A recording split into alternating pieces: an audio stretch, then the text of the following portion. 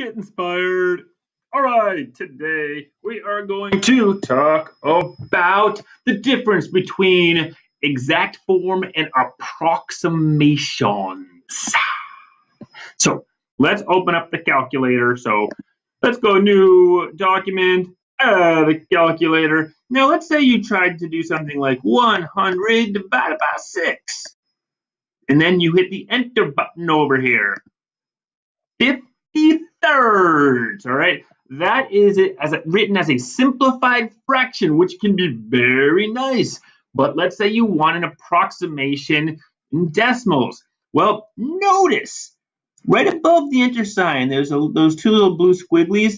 That means approximation. So if you get this answer, a quick way to get an approximation is if I just hit Control before I hit enter, it will give me the approximation, and it will just give me the approximation of what I just did. So I hit Control, enter, there it is, decimal form. Here's another place where it might give you an exact form.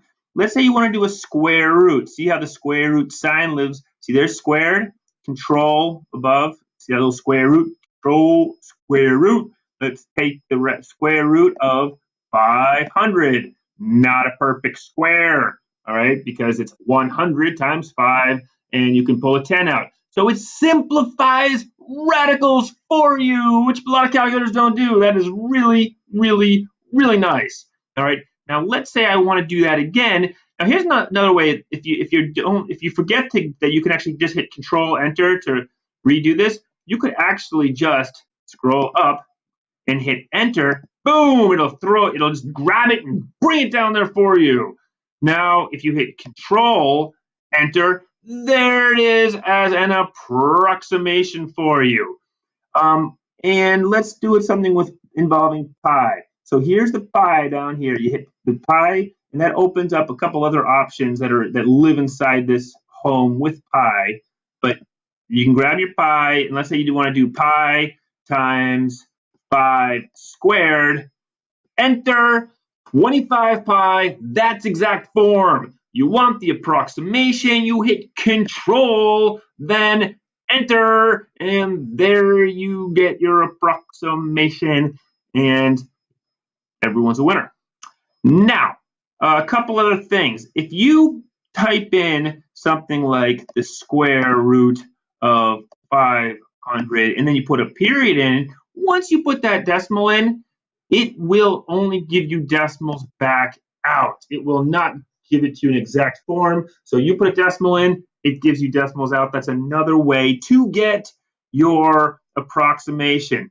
One last thing is, let's say you do something like, let's do 10 divided by 3, just 3.3 repeating. Now, if you hit enter and you're like, oh, wait, that's not what I want to show you. Let's say you do 10, enter.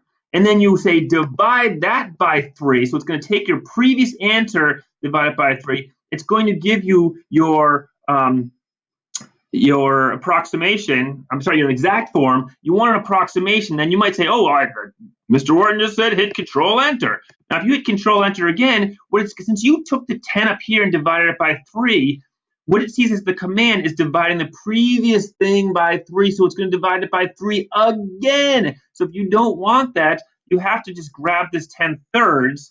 So you go up to 10/3, grab that, and then hit Control Enter. So if you do miss the approximation key the first time, just make sure the calculator is doing what you want it to do. So you have to be a little bit careful if you just want to hit Control Enter and think that you're going to get the exact same thing, because if there was some function going on in the middle there, it's going to do that again.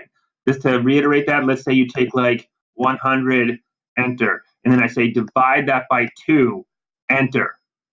And then if I keep hitting enter, it's just going to keep dividing by 2. It's going to do exactly what I did whatever the last thing that I did. It's going to continue to do that operation again and again and again and again and again and again and again, again, and again. All right, time to go walk my dog.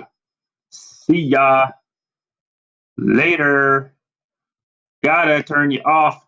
Can't figure out where the right button is. There it is. Bye.